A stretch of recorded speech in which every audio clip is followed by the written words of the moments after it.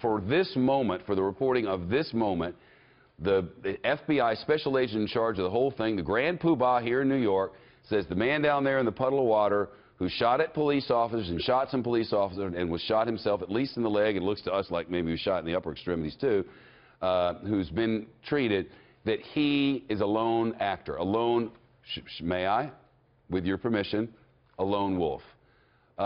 Do we know that with a great deal of certitude? No, but we know they're not looking for anybody else. They don't think there's more out there. They're not on the hunt for a terror cell, as was reported here on this network, tied to law enforcement sources, and to others, and by others, and all across the city, that they were looking for the possibility of a terror cell. They were. Special agent in charge says now they're not. To me, that's good. Rick Leventhal is live in Chelsea now. I'm guessing to you that's good too. Yeah, absolutely, Shepard. However, I should say that I spoke with a member of the Joint Terrorism Task Force a short time ago who confirmed that there are no known additional suspects, so it may well be that this guy was acting alone for the most part. But this person told me, based on the circumstances of all four events, the two pressure cooker bombs found here, the bombs at that charity race down in New Jersey Saturday morning, and the pipe bombs found in Elizabeth, New Jersey at the train station Sunday night, based on those four events, this person told me it's highly likely that Rahami had help or support. No indication of who that might be. But again, this law enforcement source, a member of the Joint Terrorism Task Force, telling me that it is highly likely that he had some kind of support or some kind of help. So you better believe that they're continuing to investigate to determine who he's been speaking with, who he's been in contact with, and who might have helped him or supported him in the construction of these four explosive devices. And you know there were several pipe bombs at two of the locations. So yeah. He may have had help, but he is now in custody. Yes, certainly no reason to stop an investigation.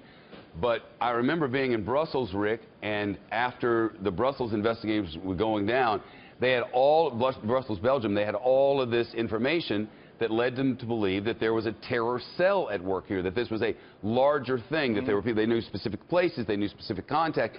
They had worked together and found, we think this is a terror cell, and they thought so pretty darn quick.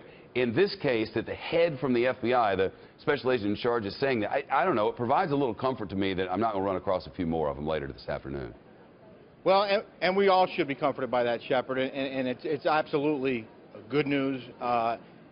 It does seem as if this person is connected to all four of these bombs, and at this point it looks like he planted them, and they tied the bombs to him, and now he's in custody. Whether he'll provide them with any more information remains to be seen. I did see an interesting article in one of the Boston newspapers, Shepard Online, which said that a friend of Rahami said that he was radicalized after he visited Afghanistan 2 years ago. We know he's from Afghanistan. He's a naturalized U.S. citizen. This friend says he came back from Afghanistan a couple of years ago after a trip there and was a different person, was radicalized, and I'm sure that's something else that the authorities will be looking into. Yeah, no doubt. I know you got to get off to work for the next hour, and I appreciate that, and your participation and all your great reporting over the weekend, Rick.